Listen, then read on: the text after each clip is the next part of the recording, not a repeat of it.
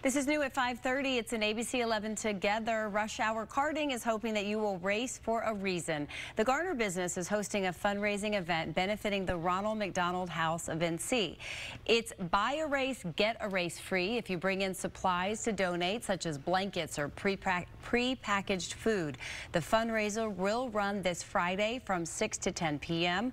and 100% of the proceeds will go directly to families housed at the Ronald McDonald Houses of Durham, Wake, and Chapel Hill. The Ronald McDonald House provides them a place to stay, some food, toiletries, some necessities. With that being provided by the Ronald McDonald House, these families have one thing and one thing only to concentrate on: their child. So far, Rush Hour Karting has already raised $5,000 of their $10,000 goal. From Happy Meals to potentially happier